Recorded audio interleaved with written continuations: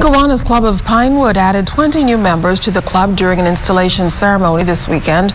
It took place at the Cleveland Eneas Primary School in Pinewood. Club officials say the event is significant in attaining their goal of community outreach through service by helping persons in need. This is our 14th club in the division. We are under the Sunshine Division, and tonight we are chartering this club that started about 5 months ago. Another dream of becoming a full-blown club is happening tonight. This is about service, and I stress the importance of the Kiwanis Club of Pinewood. It's not politically motivated, it has nothing to do with politics.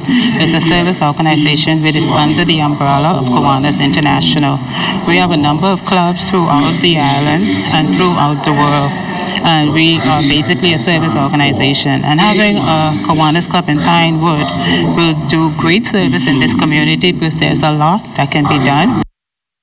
On hand for the occasion, Area Member of Parliament Ruben Ramming, he says he fully supports the initiative because of the role it plays in peaceful community building.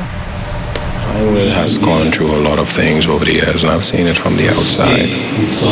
But this go round, we're going to build the character of the community. We're going to ensure the community knows their heroes. We're going to find those people who have a good heart in the community and let them come together like with Kiwanis so that they can provide the level of service.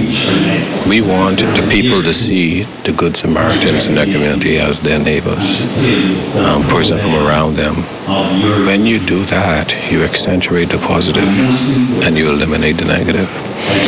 When neighbors begin to realize that the next help that I can possibly get will be from that same person around the street, the neighborhood becomes more secure, more peaceful, more safe.